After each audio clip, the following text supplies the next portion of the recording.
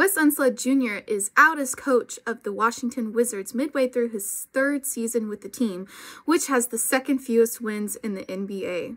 President Michael Winger announced Thursday that Unseld will be transitioning to a front office advisory role. The Wizards said that they will name an interim coach later in the day and hold a search for a full-time replacement in the offseason. Washington, at 7-36, is in 14th place out of 15 teams in the Eastern Conference.